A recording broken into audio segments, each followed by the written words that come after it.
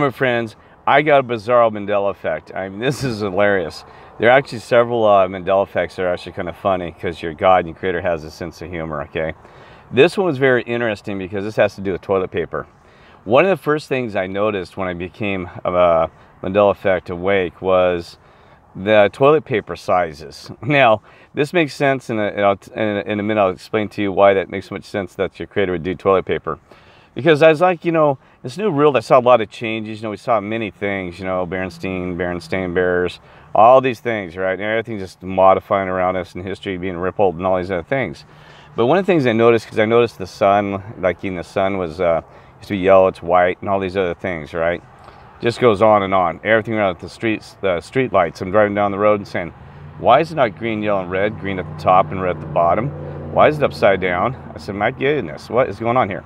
So anyway, not all of this, because we know about a lot of Mandela effects. This has to do with toilet paper. So I'm going to tell, back in this around 2015, fall 2016, when I came Mandela effect wake, that I noticed the toilet paper was different. And I'm like, what's going on with this toilet paper? I kid you not. And the width.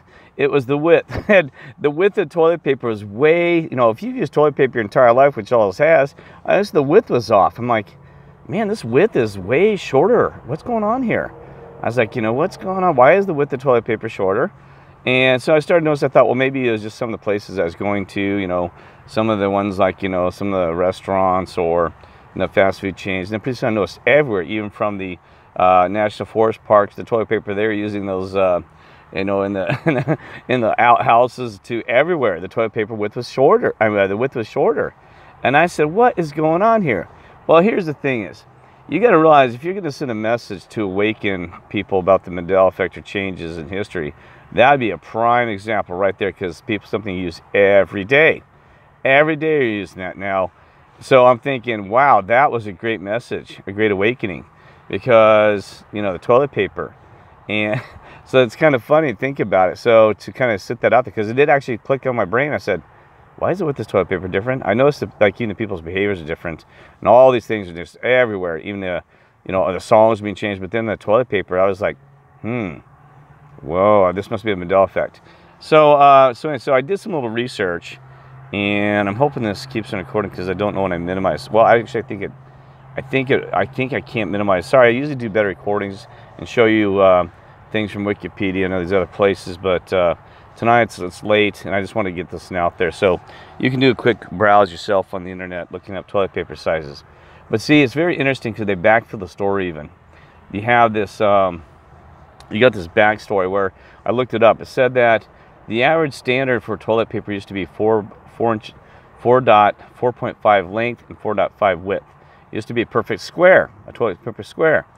But now it says it changed, back, it says the dates are like, 2008 or 9, that some of the toilet paper changed to where it's only 4 inches on the width, and also the length had changed to 4 and like a quarter or something like that.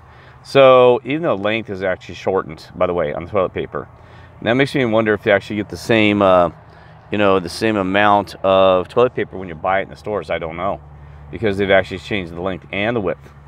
And it's strange because it used to be an old standard. So, it's so like I said, backfills. And what's really interesting in the Wikipedia article, it gave a date like around 2 days, and it said that later it changed, like the width was, the length changed to like 4 1/4 or something.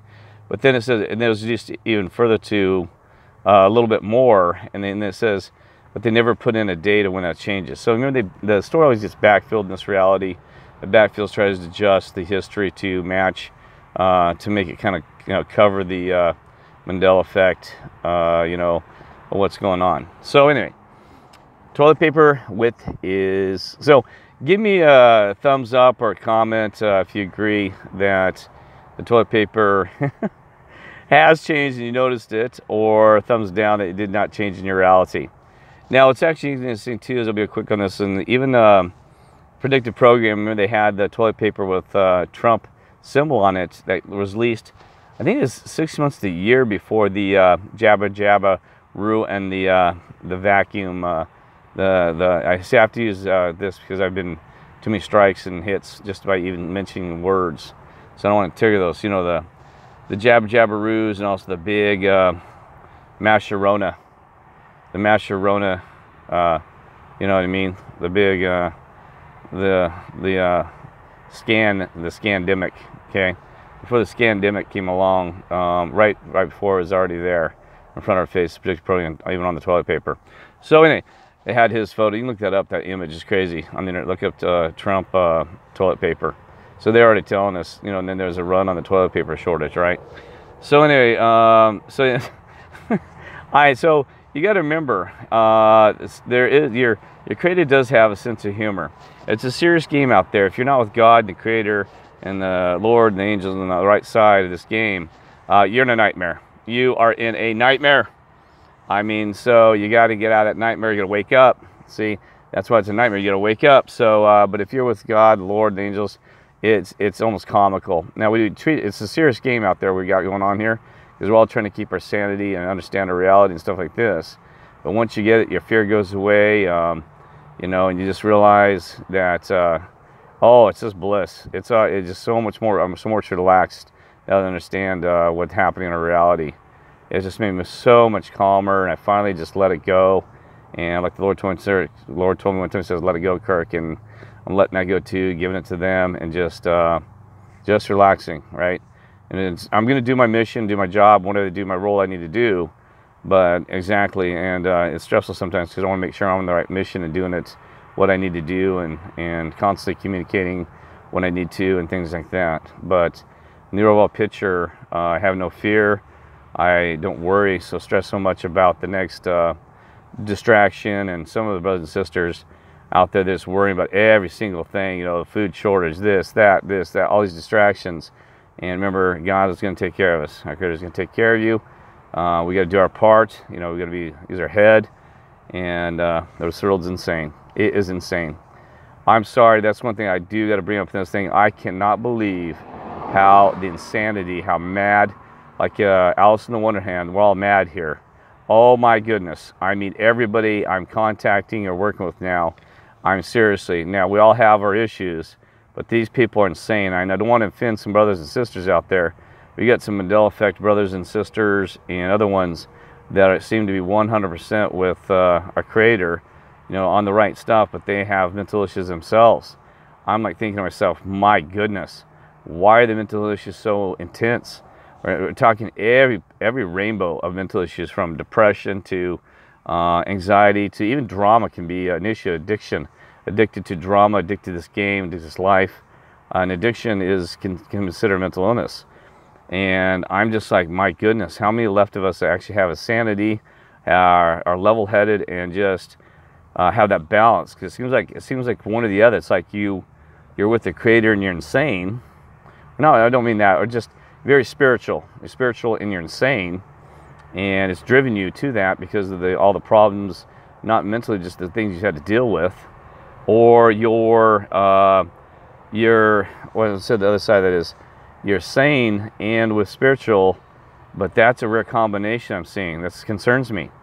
So why may some brothers and sisters pray for them to get over these issues? I mean, I know we all battle them. I mean, I battle, you know, loneliness and other things, and I've been down that road to depression in my past, but no longer. So just depressed and disappointed and everything. So you know, we all need to be on that same page, using sanity and spiritual with our Creator and stuff.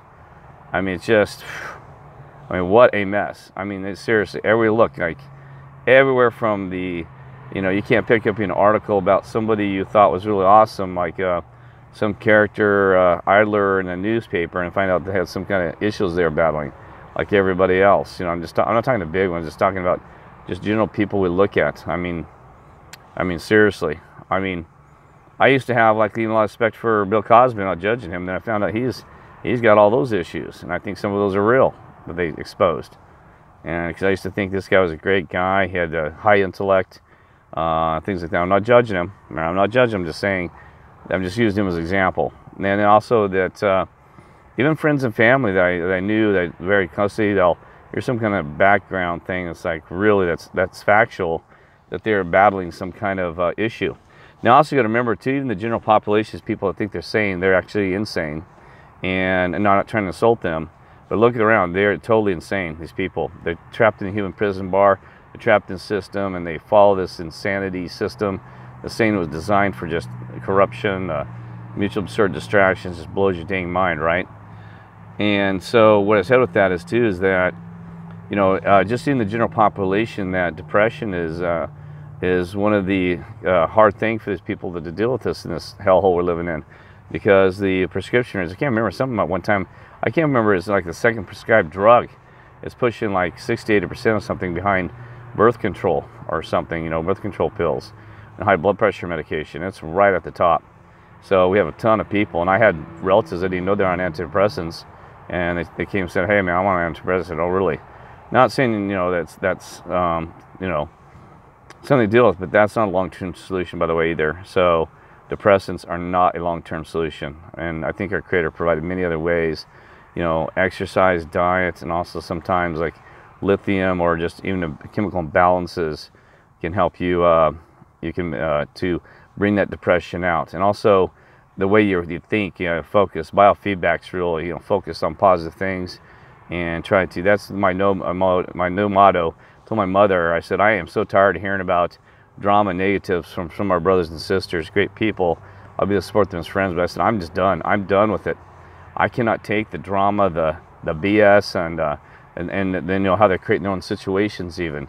They're feeding that negativity. And I was just like, I've been on the phone today with like 2 or 3 of very close friends that are, you know, they're spiritual and loving and caring and with us, but I'm just like, I can't take it. I said, you know what, and I just got to stay away from your drama, because I said, you know, let's feed the positive things. So what you feed is what you can get back. We give energy, because we have limited time and we have limited energy, so let's give energy to those positive things we can. You know, we don't ignore the negative stuff, but we just keep feeding positivity. And just, you know, just drop whatever that was negative, because I had to hear a story about going on for 3 days from one of our sisters about something about some guy, and it got physically dangerous for her. It actually involved even choking, which is scary. And I told her to forgive him and then move on, get him out of there, get away from him. And so she's going on, should I, shouldn't, should I forgive him, all these other things. I said, just forgive him, move on. Just treat him, just move on, get away from him. Just move on. So that's what I mean, just move on. Put it in the past, you know, just stop and correct, you know, realign yourself with your friends and whatever you need to do, right? Sorry not to battle with that, but we're just seeing so much that now. Okay? All right, God bless you and love you all. Take care.